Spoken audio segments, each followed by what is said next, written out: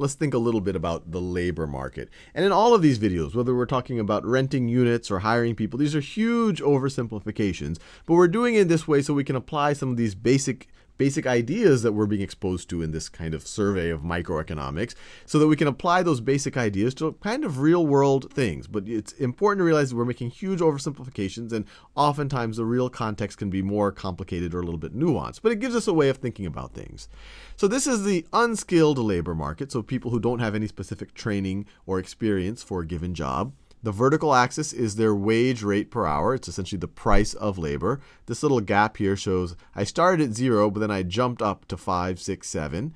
And this right here is a quantity of labor. And we're measuring that in terms of millions of hours per month. And once again, we have this little gap here, so we can jump to 20 million hours, 21 million hours.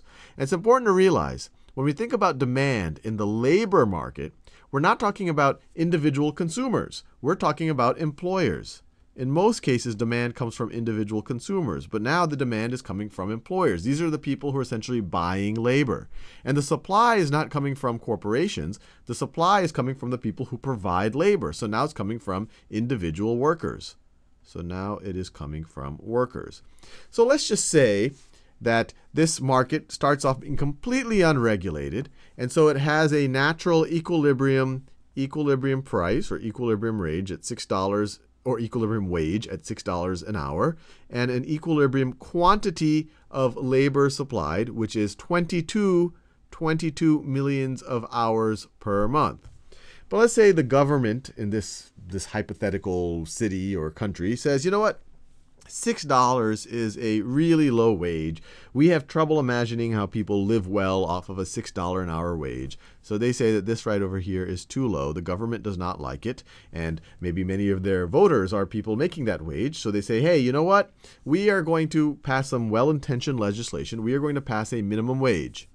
We are going to pass a law, minimum wage, that says any employer has to pay at least $7 an hour. $7 an hour. So it has to be at least $7 an hour. So this right over here is a price.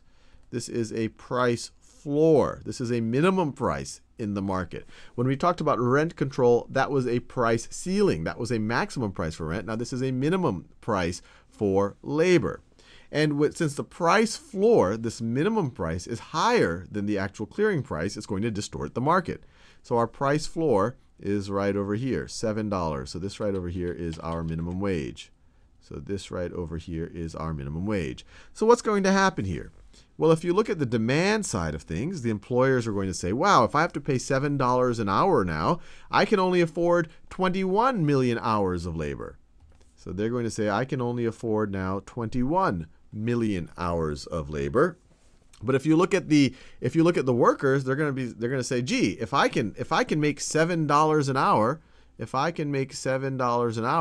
then more people are going to be willing to work. Either an individual might say, well, like if I was working 40 hours a week, making $6 an hour, if I'm making $7 an hour, I'm willing to work 45 hours a week. Or there might be a student who's on the fence who says, wow, now wages have gone up enough that it makes sense for me to work. There might be maybe someone who's retired and now at $6 wasn't enough for them to come out of retirement, but $7 is. Maybe a stay-at-home parent now says $7 is enough for them to come out of retirement or not stay at home anymore. And so it actually, the labor, the supply, the quantity supplied of labor in terms of hours will increase. And so at $7 an hour, people will be willing to supply that much labor. But what's going to happen? What's going to happen in this situation right over here? Well, in this situation, you have all of these people who want to work, but there's only demand for this much work. So this is right here. This is going to be an oversupply of labor. Oversupply of labor. So another way to think about it, there's only jobs for 21 million people now, and now 23 million people want to work. So you're going to have 2 million people who are, by the classical definition of unemployed, people who are looking for work who can't find work now. And once again, this is completely oversimplified because at this point right over here, based on the way I just viewed that, you would have no unemployment. And we all know, even when the economy is humming maximally and there's no regulation, there is some unemployment just due to frictions in the market, people just randomly quitting jobs or firing, or looking for a new job. But so you could almost view this as excess unemployment. Or you could view this as just a very oversimplified model. And in the ideal world, you get close to zero unemployment. Now you have more people looking for jobs, and because the wages have gone, but fewer jobs because the employers are forced to pay more. If we make all of the assumptions in the model, you just want to say how many fewer jobs are there, because this obviously we're talking about more people even looking for jobs because the perceived wages have gone up. But in the absolute level, if based on these linear supply and demand curves, before there was demand for 22 million jobs, and that was actually where the quantity demanded was, and that's also where the quantity supplied was. But now it's only 21 million. So based on this model, you're going to have 1 million fewer jobs. 1 million fewer jobs. Now, when you think about it in terms of surplus, so before the minimum wage, the entire surplus was this entire area over here. So this entire area that's below the demand curve and above the supply curve. This entire area was a total surplus, and it was being divided between the consumer surplus and the producer surplus. So this right over here, so between the price and the supply curve was the producer surplus. And the producer surplus, remember, the producers of labor are the individual workers. So this was the benefit above and beyond the opportunity cost that the workers were getting, was this area right over here that I'm doing kind of in dark white or filled in white. And the consumer surplus, or the employer surplus here, was the value that the employers were getting, above and beyond the price that they had to pay. Now in this situation of a minimum wage, now this is the set price. This is the quantity of labor that is demanded. And so what you lose now, the surplus that we lose, is this quantity right over here. This quantity right over here. And we could figure out that area quite easily. Let's see, this height right over here is 1 million hours per month. So it's going to be 1 million. I'll just write 1 we'll just remember it's all in millions, times this height right over here, which is $2 per hour. So times 2, times 1/2.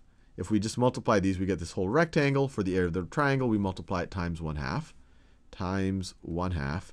That gives us, that cancels out, that gives us exactly 1. And the units are dollars per hour times millions of hours per month.